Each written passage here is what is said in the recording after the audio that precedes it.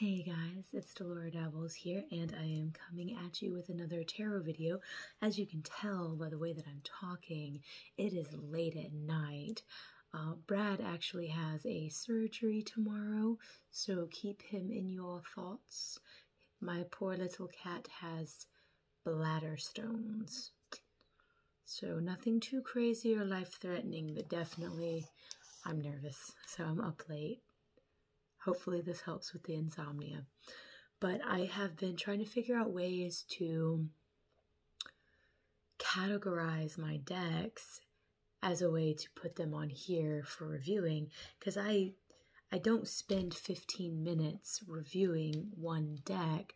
I don't find that necessary. I really like the idea of categorizing a group of decks and looking at them together, right?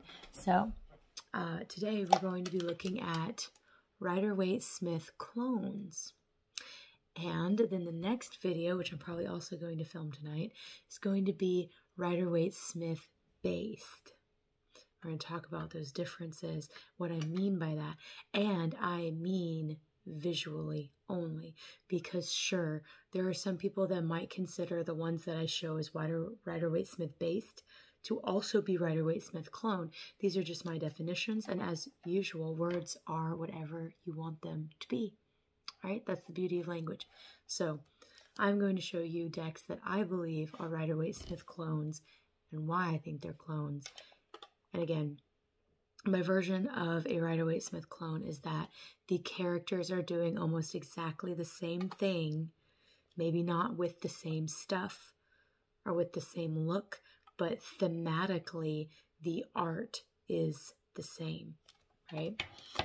First and foremost, we have the Azathoth Tarot, because this is such a good example of a Rider-Waite Smith clone, because that's the Two of Coins. Yes, it's in this weird Lovecraftian universe, and I did add red highlights to my cards for funsies. I couldn't help it. So, but yeah, there's the Four of Wands. You get the idea. You could go through the entire deck, and all of these cards are super recognizable and super iconic, right? I really do love this deck. This was my my deck that, okay, let me show you one of these minors again. It has the Thoth the one word Thoth meaning up here, but then it has the Rider-Waite Smith picture. And I love that about this deck. It's kind of a very interesting combo deck where the art is Rider-Waite Smith, and then you have the one word meaning from the Thoth, and you also have the elementals on the court cards down here at the bottom. Your majors also have, here's a majors card right here. Your majors also have the Hebrew letter and then the astrological correspondences, right? So anyway, that was a really cool combination deck, but artwork-wise, it is a Rider-Waite Smith clone because we're looking really at the artwork. And of course, you guys know I love Nemo's Locker. I did a really cool review of that deck in depth along with the book that he did for that. So you guys can go back and find that. Next, I have a pocket deck. It's the Tarot of Pagan Cats. And I love cats. As you guys know, I love my cats. So, yeah, that's the Six of Wands. Yes, it's cats that are performing these things, but the Six of Wands, so it's not a guy on a horse, right, with a laurel crown and being praised. It is a cat with a laurel crown, and he has the prize, and he's getting off with his prize, you know. So, the Four of Swords, it might not be a person on a bed, but it is a cat on a carpet, so I consider that to be a clone. This is honestly one of my favorite decks to do readings for my cats with. I will literally, like, if my cats are just napping, I will I will put this under them or on them or around them or under their paw and leave it there before I do readings for my cats. I love it. Super cute. But yes, definitely a clone. Next, we have the Murder of Crows Tarot, which I did a big unboxing video of. And I think I did a follow-up on it because it did come with some really cool extra significator cards. But anywho, the Magician is the Magician. Really what I'm looking for here whenever I say that these are Miner's cards is that, what I mean by saying that something is Rider-Waite-Smith cloned, I'm really looking at the minors, because I don't mind whenever artists do something crazy and different with the majors. To me, the minors is what really tells you the difference between Thoth, Marseille, Rider-Waite-Smith clone, or Rider-Waite-Smith based, and then something entirely different, right? That's the Five of Wands. It's happening with crows, but it's still thematically the same thing. And she might not be in a garden in the normal sense of the word, but she is in a garden of some kind. Very macabre garden. The Eight of Swords, we still have a woman who is bound.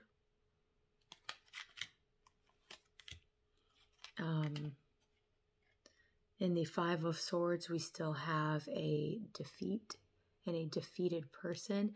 And even though this person is wearing a mask, you definitely get the feeling from that. And the way he's looking at the crows, you definitely know, like, the crows done did something.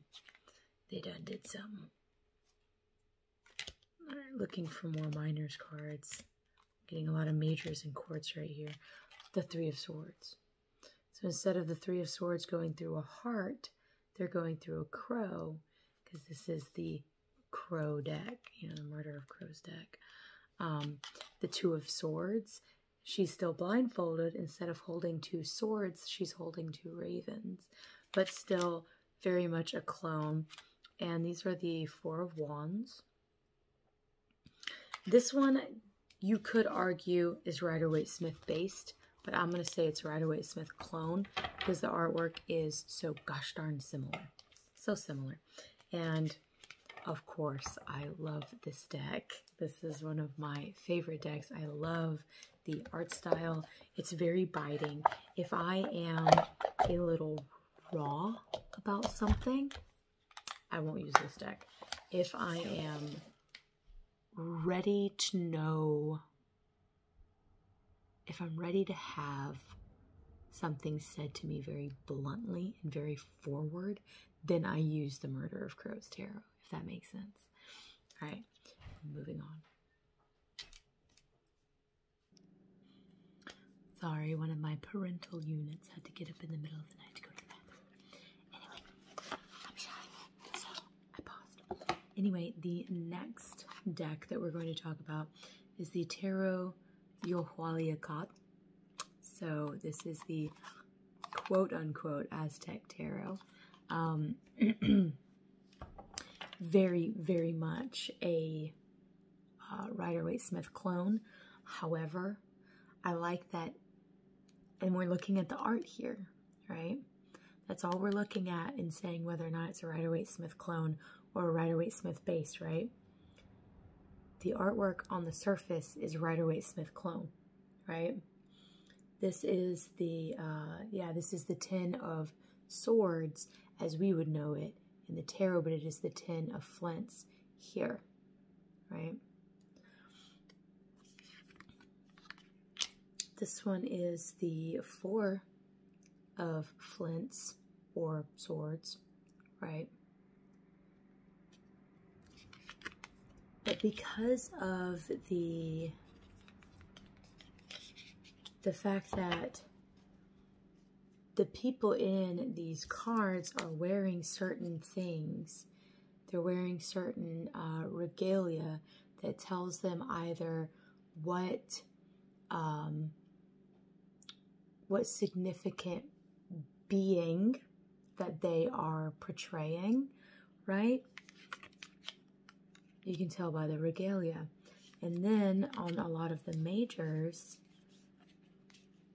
you actually do have the powerful beings, right? So that is Lady Filth Eater, and instead of it being the devil, right, because this is not a Eurocentric Christian deck, this is a indigenous Aztec deck, right?